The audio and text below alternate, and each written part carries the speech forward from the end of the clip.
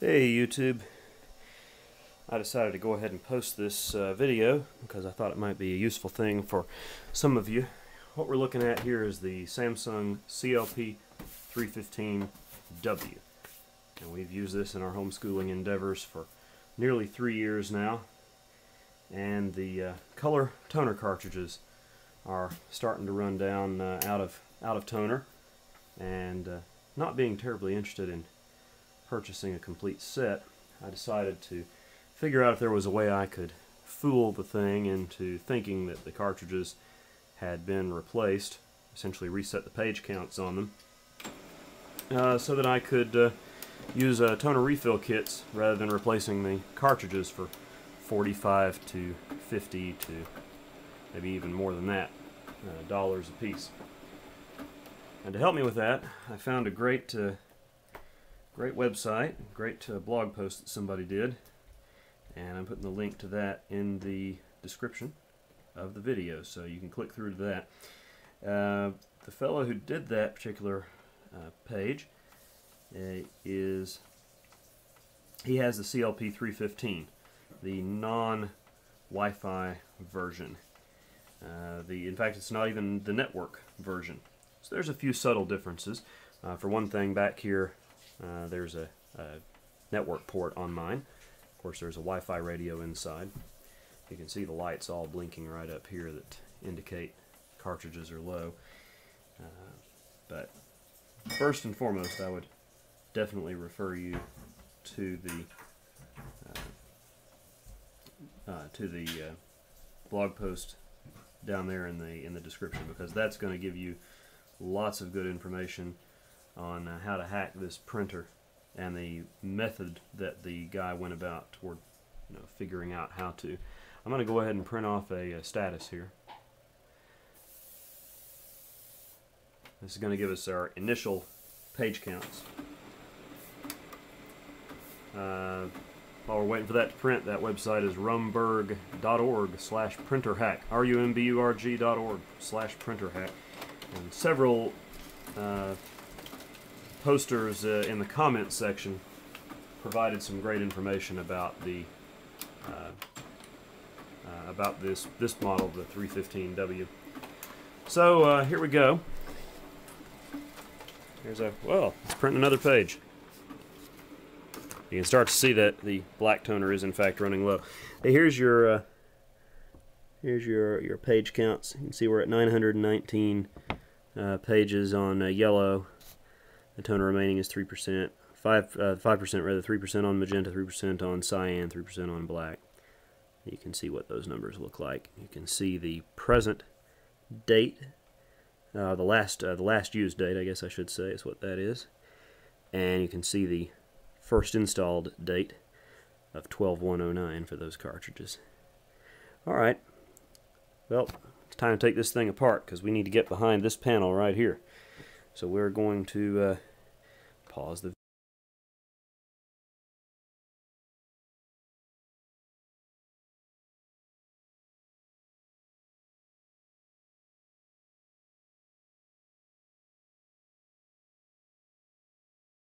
side off it here, and here's the circuit board in question. We're going to look down here though. We can see that the blog post shows the location of the chip right here, and just kind of look at it in reference to where this motor is up here and where these various connectors are, where this ribbon cable is right here. If we go up here and take a look at our printer, it's not exactly the same. But from what I can tell, based on the comments on that blog post, this is the chip right here. It's a bit closer to this ribbon cable, as you can see, and the circuit board itself is somewhat different. There's the motor that we saw on the photograph. So they're close, but it's not exactly the same. And from what I can tell, it's the top left pin right here is the one that we need to ground during the boot procedure in order to reset our page counts. And one of the differences is that we need to ground it only until the printer starts making noise, not all the way through the boot procedure. So what we're going to do is go ahead and solder a little thin piece of wire onto that pin, and then we're going to find a handy place to ground the thing, maybe to that grounding point right there. That will be where we'll do it, and then we'll see if we can reset the copy counts.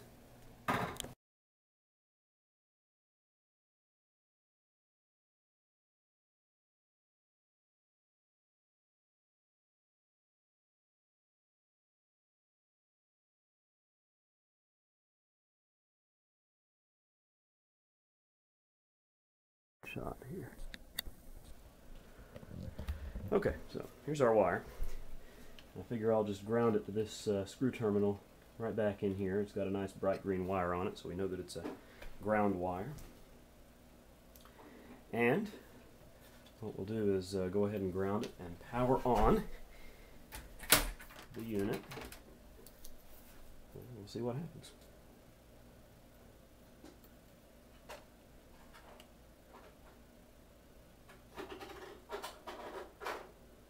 Alright, we're grounded. Oops. Hit the switch. Wrong direction there. Let's try that again. Alright, here it is coming up. Getting our blinks from the status lights up here. Now we're getting the... There we go.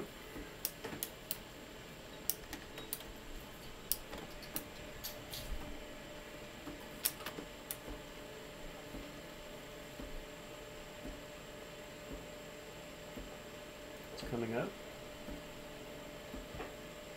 We've got a green light up top here. And we are awaiting the blue light. The blue light just came on for Wi-Fi.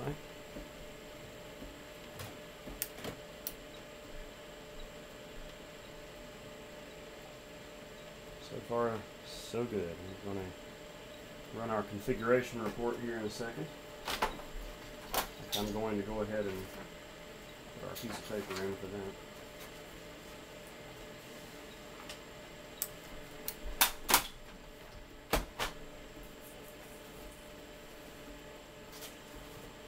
Let it warm up.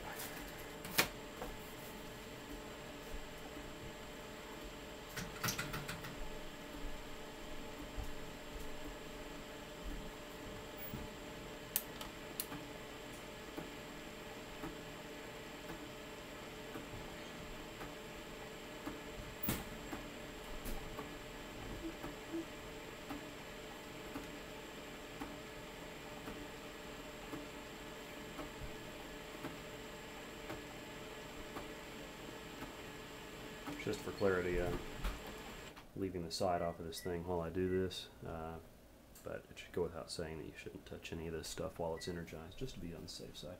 The first noticeable thing I can see is that my indicator lights are all off up here. They were blinking before to indicate low toner on all 4 toner cartridges, so that's a good sign. Let's go ahead and run our configuration page. I'm going to hold the button down, got a slow blink and a fast blink, and we release. And here comes our configuration report.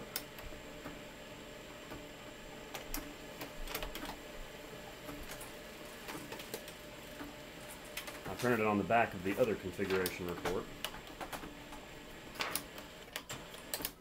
And, well, there we go. Try to position this where you can clearly see everything on it. Come on.